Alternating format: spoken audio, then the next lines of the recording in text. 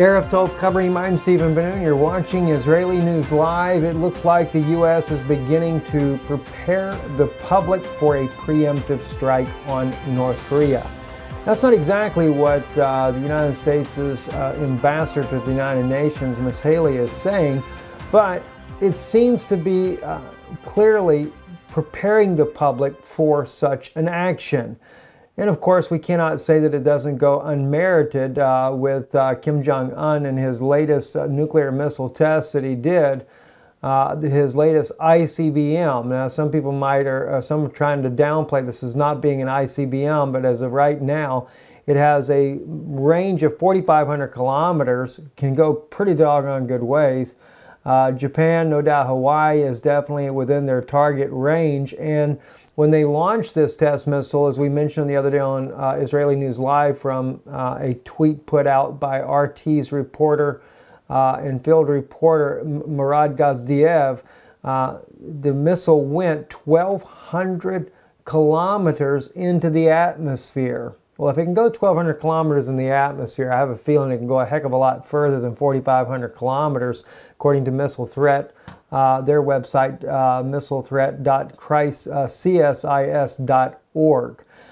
Anyway, going back though to Ms. Haley and what she has to say, let's listen just for a moment here, some of the comments that she makes here as she has the Japanese and South Korea representatives with her. The United States, along with Japan and South Korea, are extremely concerned about what is coming out of North Korea these days.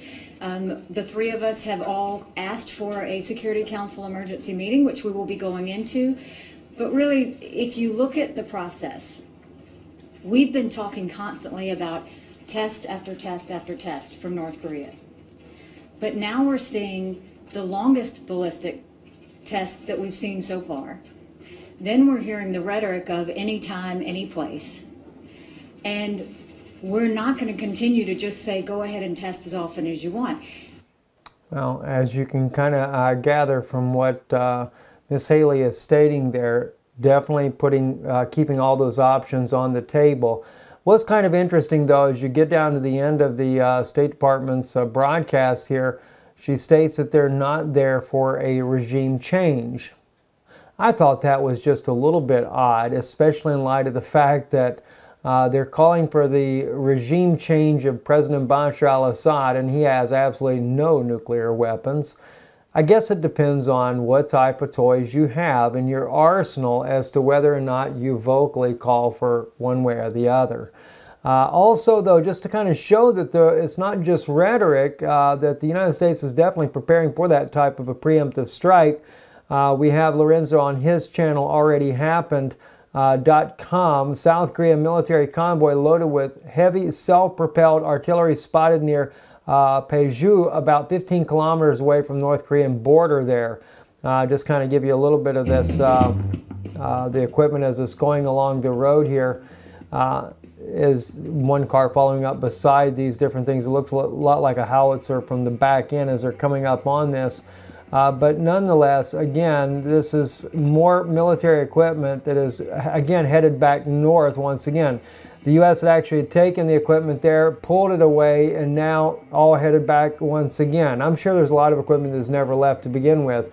And also, I believe the USS Ronald Reagan has left one of the Japanese ports as well en route to the area there to patrol the area. It didn't specify where in the report that I saw there, but I'm assuming the Sea of Japan, not far from North Korea's border there, in order to kind of keep a check on what's going on. But like I say, you know, Kim Jung Un has really brought a lot of this stuff upon himself. Not to say there's not been some contributing factors, no doubt, in the background with continued military drills in South Korea getting larger and larger. But, you know, a lot of this could have probably been brought to an end just by simply ceasing the nuclear program from the beginning. And maybe not oppressing your people to such a massive degree that Kim Jung Un has oppressed his own people, trying to make himself look like the Pharaoh of Egypt, so to speak.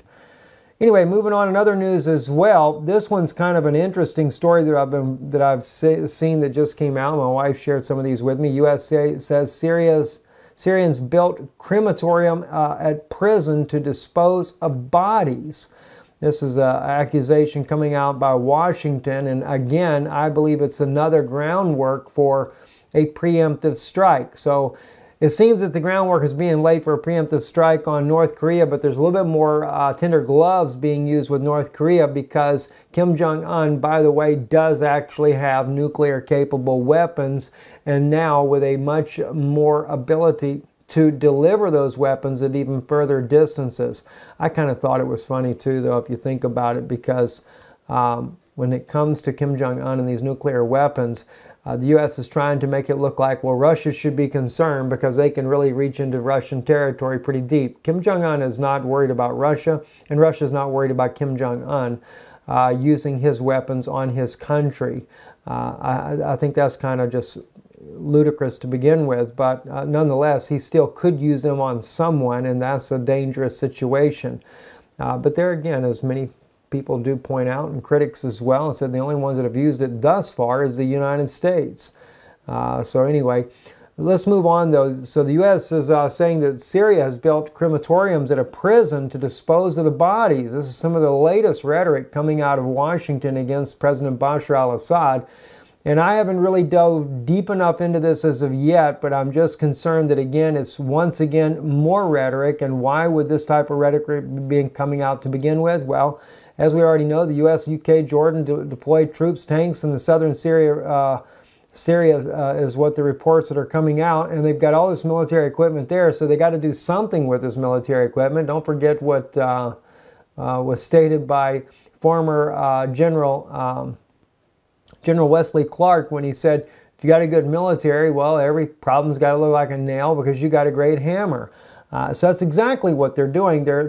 Seems like they're building up a bunch of excuses just to go and attack, to bring Bashar al-Assad down in the presidency. And not only that, time has come to assassinate Assad, says a senior Israeli minister. Just unreal the way things are going now. Anyway, housing minister cites reports of fresh atrocities in Syria. Yoav Gallant was IDF major generals responsible for Gaza's front. President Bashar al-Assad should be eliminated to stop the atrocities taking place in Syria, according to an Israeli minister in Benjamin Netanyahu's government. Housing and construction minister Yoav Gallant, a retired major general who led the Israel Defense Forces and Southern Command, which includes the Gaza Strip, pointed to the U.S. allegations that the Assad regime built a crematorium at a prison outside Damascus to cover up mass murders. Now, I do have to say for a moment here, though, when I see this type of wording coming from a minister out of Israel, you have to understand the passions run deep for many Jewish people to begin with, because there was so much of this type of things going on inside of Germany and other countries as well throughout Europe that were under the Nazi regime control. And it's something that the Jewish people look at as saying, you know, never again. We cannot have this happen once again. In my own family, my both mother and father's side, thousands were killed in the Holocaust. And of course, many of them went to crematoriums as well. So it touches a nerve for the Jewish people when they hear about crematoriums. But the question comes in as to whether or not the allegations are really true. Now, we've seen satellite photos that they're showing that they're alleging that this is a crematorium being used to burn the bodies of all those soldiers being killed. But this is something we're going to look deeper into, because once again, allegations are swirling around, and the last time they went swirling around, it sent 59 Tomahawk cruise missiles inside of Syria.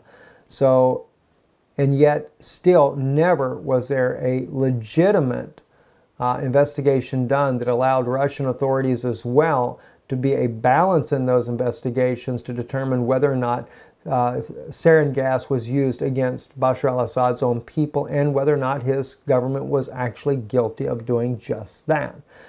Too much information to the contrary of it. So again, you have to kind of take these types of reports with a grain of salt, but, you know, never worry about it. There is a mass propaganda machine out there already working on this, and long as you can get the public behind you and get all the mothers out there that are weeping and crying for the children of Syria, which there should be a lot of weeping and crying, but unfortunately it is on both sides, and I'll agree with that. It is on the Assad side, it's on the Russian side, but it's also on the U.S. side. It's on the Free Syrian Army side, it's on al-Nusra, al-Qaeda, it's on ISIS, it's on the NATO coalition, it's on the Iraqis, it's on the Turkish, it's on every one of them side over there that are in there fighting in this country, all fighting against one another, and it seems like half the time nobody knows who the real enemy is to begin with. When will it ever end? I don't know. Anyway, troubling as it may be, things just don't seem to want to calm down. And another one too I wanted to share with you that's also on already happened on their Twitter page, and this just confirms the U.S. preparing more and more, and that was Sam Drew. Lorenzo posted Sam Drew's information here that now a little base that was built just on the border of Syria on the Jordanian side, where Syria, Iraq, and Jordan come together, this small airstrip was built for drones. And I don't know how well you guys can see this. It was originally built with one drone in mind. Now they have 3 drones that are stationed at this particular little base there.